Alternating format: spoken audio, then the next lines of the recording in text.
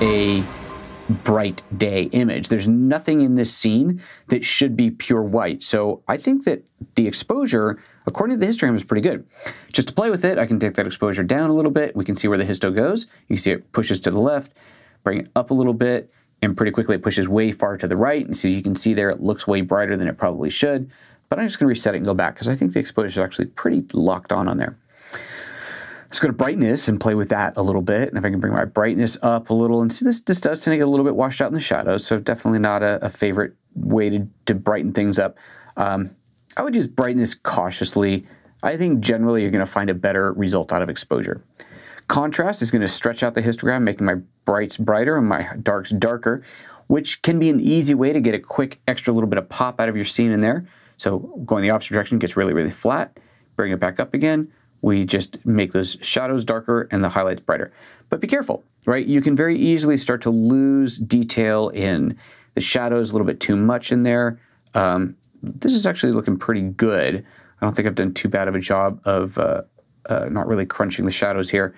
And if we look at the histogram, well, you can see I'm close, right? I'm close in there. The red channel is possibly getting clipped at the very, very bottom of that, but I think it's acceptable. It might be a little bit, I'm going to bring it down a little bit. It's a little bit too much, take a little bit of contrast out of there. I don't want to get crazy.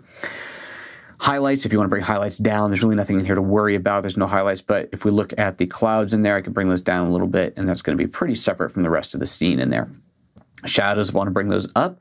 So we clearly have some shadowed areas in here, but again, I think they're okay. I don't want to bring them up too much in there. It's going to flatten things out and make it look a little bit unrealistic, so I'll leave that alone. And then your whites, the very top of the spectrum, you want to make that a little brighter, a little darker. That's your white levels of the histogram, or blacks. The blacks is often my preferred way to add contrast. So if you're looking at a histogram, let's say black to white, doesn't matter which is which. Anyway, you're looking at a histogram, contrast essentially takes both ends of it and stretches them out or compresses them together.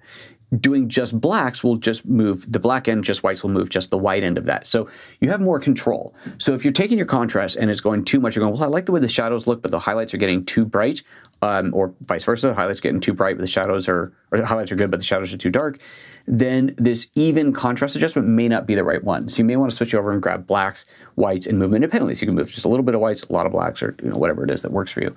So in fact, I'm going to do that. I'm going to reset my contrast, double tap that to reset it, and then I'll go to my shadows and bring them down a little bit. And I'm going to be very careful while I'm looking at it, looking at the image, make sure I'm not getting too dark in there. See, if I go really far, then you can see what happens very quickly. Look at the histogram there. It's just slamming stuff up against the side. My shadow details in the building over here, totally gone. Definitely not good in there. But I want to bring it down a little bit. So bring it down just a touch in there.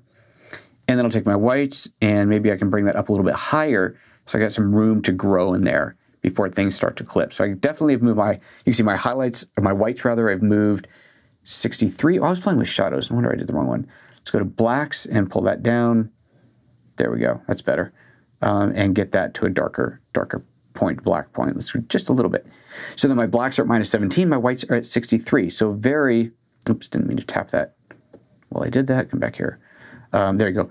Whites at 63, blacks at -17. So a very different stretch than I did moving just the contrast slider. Okay. Looking pretty good, looking pretty awesome. Let's move on to the next one.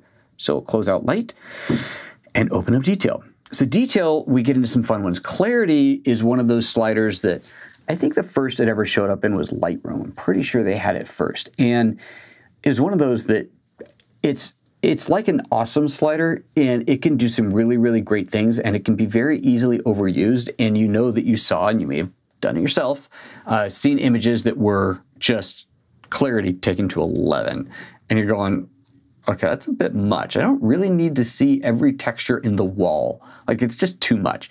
But what it does is it goes into the, it's a localized contrast, effectively. You're going into the midtones and enhancing the contrast in the midtones in a very, very nice, precise way, but it can be overdone. So if I take this image and I go to clarity and I crank it all the way up, you might at first look, oh, that's really cool, it looks really great.